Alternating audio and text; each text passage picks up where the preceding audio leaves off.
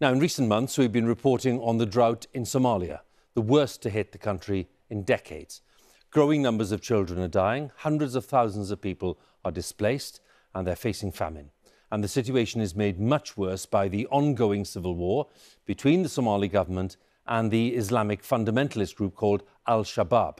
But there are signs that the government is gaining the upper hand in that fight as communities start to unite against the militants. Now, al-Shabab has been active in the country for more than 15 years. It controls large areas of rural Somalia, and they're mostly represented by these blobs of grey on the map there, so it's quite a lot of land. It's estimated that more than half the population affected by the current drought is in areas controlled by the militants. BBC has gained rare and exclusive access to Danab, that's the Somali Army's elite special forces unit, which is leading the campaign against al-Shabab. And our Africa correspondent, Andrew Harding, joined them in the town of Bukure to see what they were doing. This is the report. Let's go. These are Somalia's most battle-hardened troops, setting out before sunrise into a vast and furiously contested wilderness.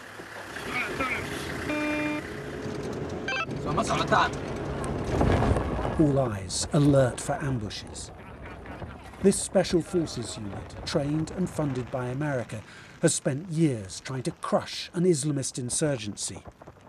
And suddenly, in the midst of a terrible drought, they're making progress.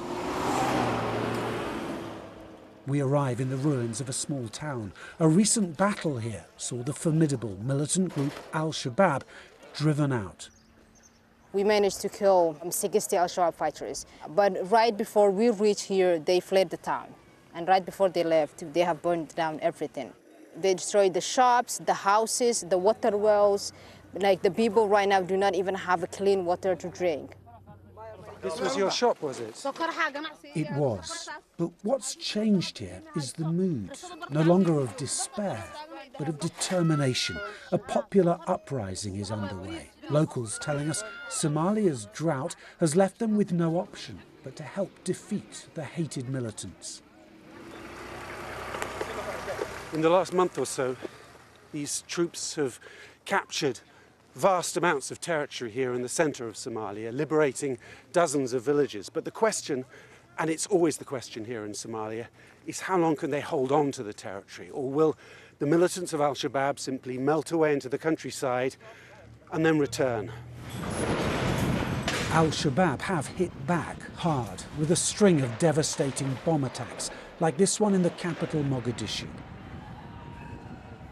But listen to this politician who survived 5 attacks by the militants. You see, when they were taking me. So this is you on a stretcher? Yeah. He now believes the momentum has shifted. Do you think this could be a turning point then against al-Shabab? Sure, this is a turning point. I believe that if the government gets advantage of this opportunity, I think it will be the time that al-Shabab will be defeated.